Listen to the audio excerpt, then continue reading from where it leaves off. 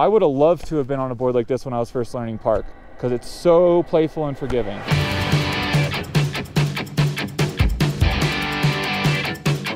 What's up guys, Mike Leighton, snowboard expert here at Curated.com. Today I just rode the 2022 Lib Tech Box Knife.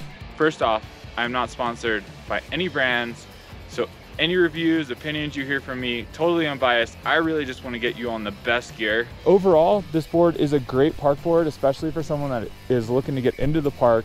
It features Lib Tech's C3 profile, which has a mild rocker in between the feet and camber extending out, and it has a little bit of rocker in the nose and the tail. The board also features magnet traction, which helps make that turn initiation super easy.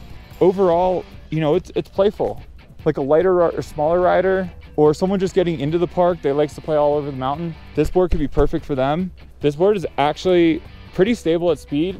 I didn't feel as locked in on turns as I kind of wanted, but once you got that board fully flat based, I think we hit like 60 miles an hour, and it was pretty stable. Wouldn't arc a huge turn on it at that speed, but flat based, it's definitely got that. It's definitely pressable.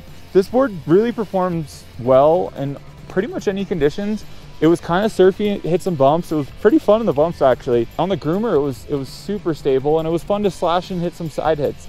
I don't think it has a ton of pop, but it's got enough. I think it's a great board. I didn't take it in the park. It is definitely a park board, but it's also a great all mountain board. So, you know, I was really feeling locked and loaded on my carves, and, you know, side hits were feeling good. It definitely felt a little heavy just because, you know, it is a bigger board for me, but all in all, it felt good out there. It's definitely a medium flex, so it's not too stiff and it's not too soft. It's kind of like a perfect medium. Carve's great, actually. I haven't really rode many Lib Techs, but it was great. I felt like I could really hold an edge and could really get low with my carves, and maybe just it being such a bigger board, I had, you know, such great stability on it. I think with it being such a big board for me, it would have been great at top speed. You know, if I would have been on a smaller board, I'm not too sure, but all in all, it felt really stable, and I felt like I had a lot of control under my feet. I don't think it would be my go-to POW board, but I think with, you know, 6 inches or so, I think you could totally have fun on this, but I wouldn't choose it as like my POW board for out here in Colorado. I think, you know, this size for the right person would be awesome in the park.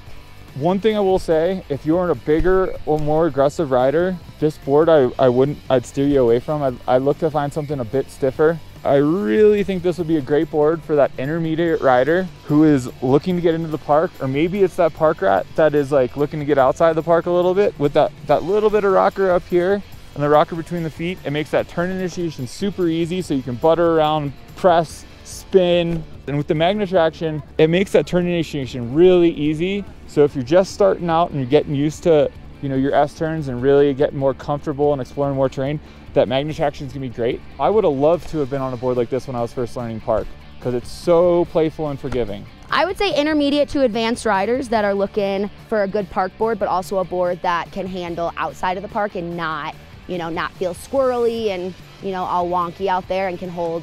I think, you know, this would be a great board for steeper terrain as well. I would tell beginners to probably avoid this board. It's just, you know, it's pretty stiff and it might be a little hard for them to learn their turns and kind of lock everything in. If you want to find the best gear for your next adventure, go to Curated.com, either find my profile or get matched with an expert to find the perfect gear for your next adventure.